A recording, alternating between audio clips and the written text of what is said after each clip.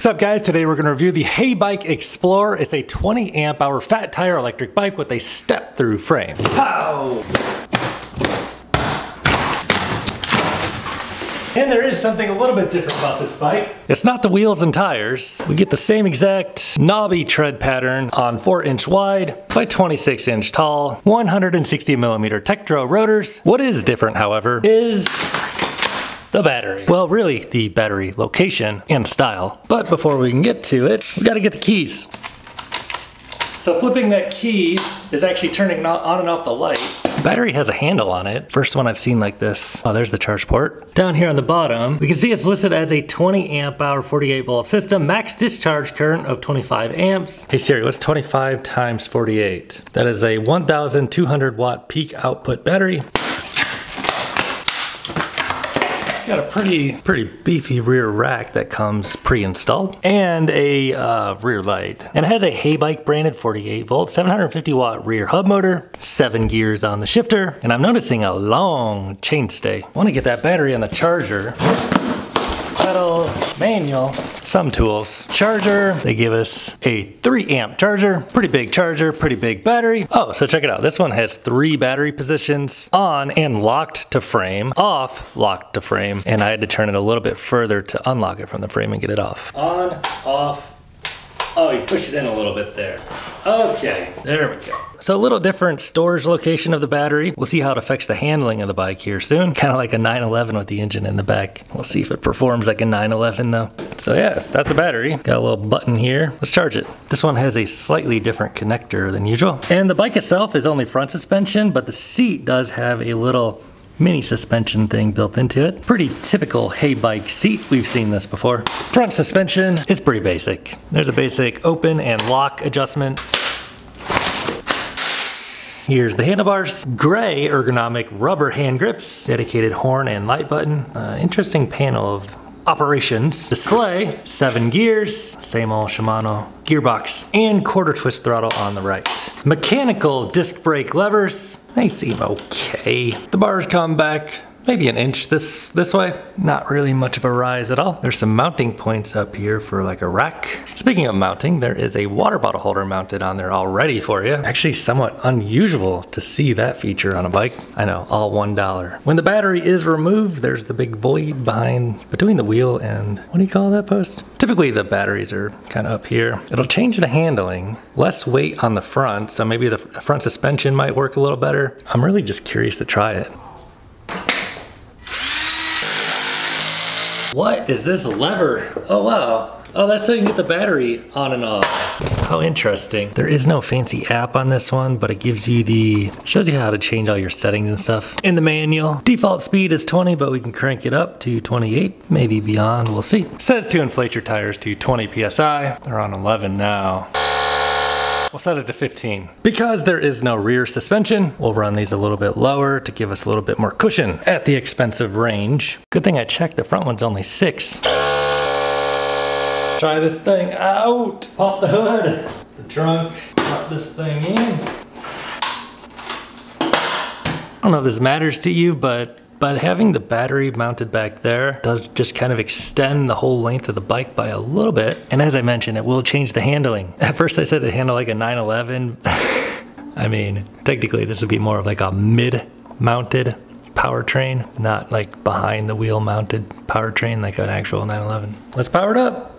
There we go. What do we get? Well, here's your display info. Tab through the menus. So you get your miles, mile per hour, average mile per hour, trip, odometer, max speed, average speed. And then it starts out default 5 levels of pedal assist, 0. There's a button here to make the backlight of the screen brighter or less bright. Walk mode, I'm holding the camera with one hand here. If you hold this, it'll make it walk away on you. Let's try the horn. Pretty freaking loud. And headlight button. There's your headlight. Pretty fine. It's bright. Also turns on the rear light. Is it a brake light? Yes, it flashes when I'm grabbing the brake lever. Pretty typical little USB port underneath here. Does the throttle work on 0? Nope, it does not. Let's crank it on up to 5. Oh yeah, we got some torque. Decent. Registering. That thing lags. Registers up to 30. Cuts you off at 28 electronically. Actually, it's dropping down. Oh, because it's 20. Out of the box settings will limit you to 20. So here's what I look like all on the bike. Seat is pretty much as low as it can go.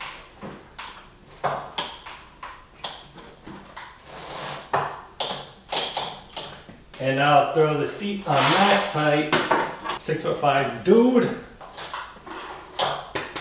All right guys, let's go explore on the HeyBike. Starting the Strava. So what kind of torque does the HeyBike Explore have? We'll find out. Prettiest 5 full throttle, no pedaling again. Just a little bit of a rollout. Pretty decent torque. If I just helped it a little bit, like it'd be able to do the 20% grade. Yeah, there we go. So with just a bit of a rollout here, and we'll just get on it, give it a little bit of pedaling on pedal assist 5. We can make it up this grade pretty easily, really. So it's a pretty decently torquey bike. Let's go ahead and bump this down to pedal assist 0. Throttle does not work on 0. What if you put it on 1? So it gives you like less power to the throttle on 1. So this holds us at about 9 miles an hour on pedal assist 1. So it's kind of nice. I like these bikes that they give you essentially like 5 levels of cruise control, since, you know, 1, it makes you go 10, 2, bumps you straight up, feel that power, brings you to 14-ish almost immediately. And then pedal assist 3, bump it up 1, that brings us straight on to 19, basically 20. So I think that's max speed out of the box. 4 gives us a little bit beyond, up to 20, oh, 22. And pedal assist 5, okay, no, so it's holding us at 20. We'll get in and change those settings in a moment. As for pedaling this bike, if you put it on pedal assist 1, it definitely gives you like quite a bit of like torque, I guess you could say. Let's just stop completely and now start pedaling. Yeah, and it like floors it all at once. I don't know if you can change that ramp up or not. So it's got the same 7-speed Shimano shifter we see on like almost all these bikes. Bump it on to pedal assist 2, giving a little bit of pedaling. Gear 2 feels natural. Gear 3, gear 4, bump it on to pedal assist 3 now. So it is a cadence sensor, so it doesn't matter. It doesn't give you any feedback based on how hard you're pressing on the pedals. That would be a torque sensor. Generally, like a more expensive bike has a torque sensor. This is pretty basic, dumb bike, I guess you could say. Power delivery is abrupt, which I don't mind, but it doesn't give you like any ramp up on that power at all. Well, maybe a little bit. So on pedal assist 5, rolling like really slow, then if I start to pedal, yeah, it's like jerk, ready, go, launch, which makes for good acceleration times, but a little bit of a jerky ride. Now, considering what you get for the money on this bike, right now at the time I'm recording this video, this bike is $1,400. It's kind of hard to find a fat tire e-bike with the big 20 amp hour battery pack for this price, around $1,400. Is it the prettiest bike? What corners are being cut on this bike? We will find out. I mean, the rotors are 160 millimeters and they are mechanical disc brakes, which is a little bit under what is probably standard. Whoa. For a bike of this size and weight, hydraulic disc brakes with 180 millimeter rotors is kind of more standard. We'll see how they perform though throughout the course of the day. As I mentioned, this one does have the seat post suspension, which, I mean, can you call it suspension? It's got a little bit of squish to it. It's nothing amazing, but you know, it takes a little bit of that bump out of the ride on the rear, which, you know, can put a little bit of strain on your lower back on some of these fat tire e-bikes. So front suspension helps, and the battery being mounted further back on the bike changes the ride characteristics. I can definitely tell a difference. Whoa, look at that pothole. I can definitely tell a difference. Let's ride it off-road just a little bit here. So yeah, I feel that rear suspension seat post absorbing the shock. At the same time, it is kind of almost, yeah, it's like bottoming out. We'll stay off the road here, let these folks have the right away, because we got the monster truck. That is pretty much what this bike is, man, a monster truck. The monster truck of e-bikes. Let's get out here. Unfortunately, we're limited to 20 miles an hour under throttle only. Will the bike allow us to pedal beyond 20 miles an hour? Is it class 3 out of the box or not? Let's see. Yeah, it's bringing us up to, well, enough to blow past road cyclists.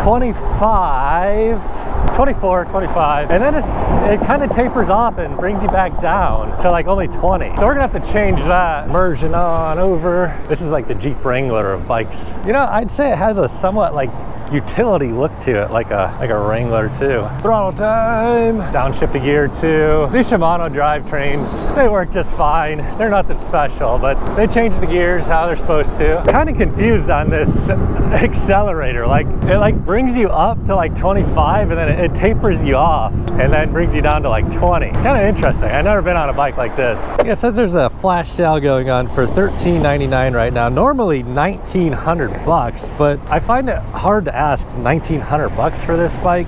I mean, in 2023, there's a lot of options out there. And this one, I don't know, man. I feel like it just has a little bit of a dated look to it, personally. Now, this does have the ergonomic style grips. There are no bolts on them, so they will eventually rotate on you over time. Let's see how the bike accelerates from 0 to 20 on its own with throttle only. GPS in my left hand, ready, go.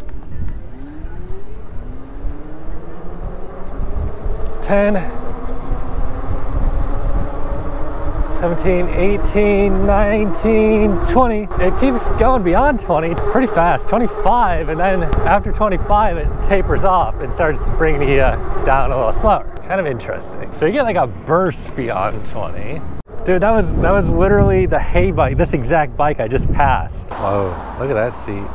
That does not look comfortable. Oh, buddy, we got oncoming traffic.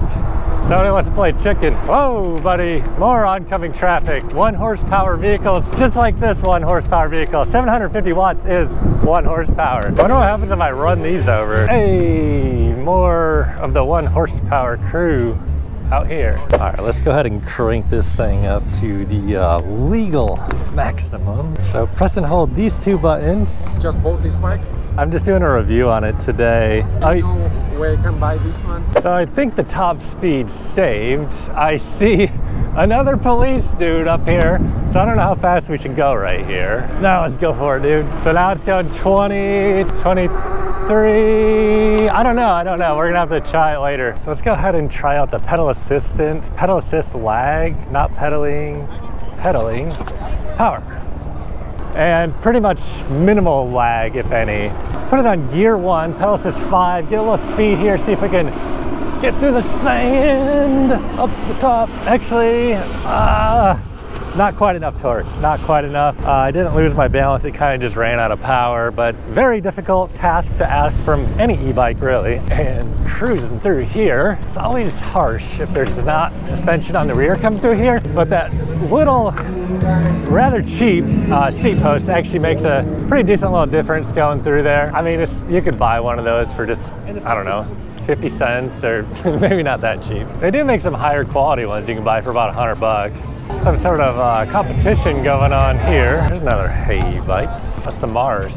Got trouble. All right, let's give it a bit of a torture test.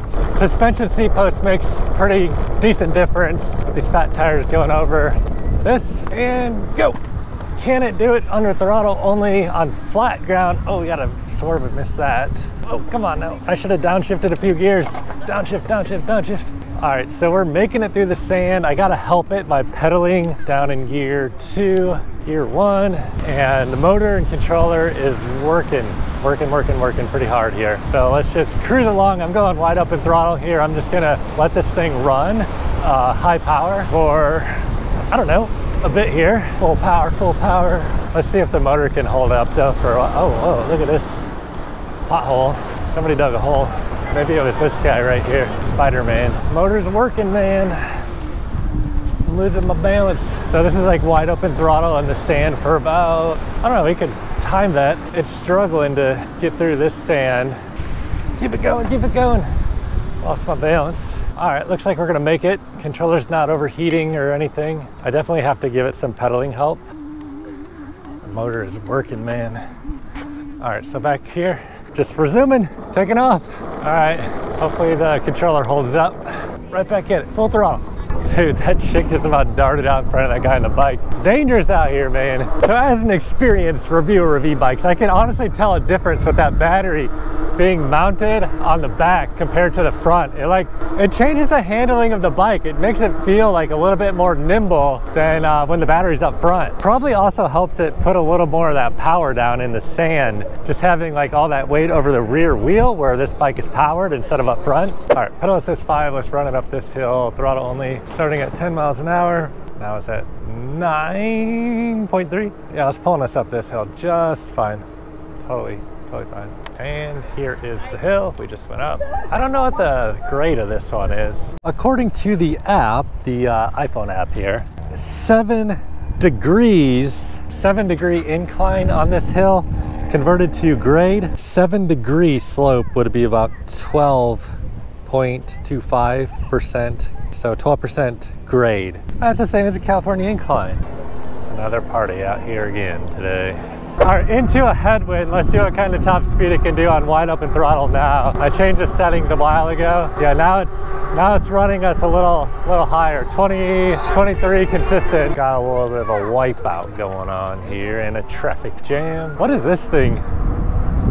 So final thoughts on the HeyBike Explore. It's really not a bad bike. I don't particularly love the styling personally, but I do love that it comes with that 20 amp hour battery pack, and I enjoyed just experiencing how it handles differently having the weight in the back compared to like up here on the frame. Overall at $1,400, it's really not a bad price for a big battery on a 750 watt continuous output motor. It's not the torquiest of all bikes I've tried, but it does like to cruise at high speeds, and with that big battery pack you can cruise at high speed for quite a long time. They do kind of skimp on the brakes a little bit compared to other fat tire e-bikes. I wouldn't really say that the brakes are a problem by any means, but the mechanical levers just don't feel as good as hydraulic, and the 160 millimeter rotors are a little bit less than we usually see at 180 millimeter rotors on a heavy bike like this. Pretty standard front suspension, and the seat post makes it a little bit more cushy. Nothing amazing though, but it definitely just takes a little bit of that pressure off your back. But I mean, you could buy a seat post like this for any bike. So let's head on home and see what the final range is on this bike. All right, dudes, ran the typical route, 17 miles today, hour and 36 minutes. The bike's display is showing 2 out of 5 bars. I was running it hard. You should have no problem getting like 40 to 60 miles on this bike though, realistically. Like if you actually pedal it, I didn't pedal this thing at all. I was just using the throttle, flooring it the whole time, all day long. That's just what I like to do when I have a big battery pack. You can use it for range, or you can use it to just go fast for a long time with no effort. So if you want to grab one, click the link below the video in the description box. Of course, that would help support my reviews here at Heyby TV. However, if this is not the bike you're looking for, you can watch this video next. Catch you next time.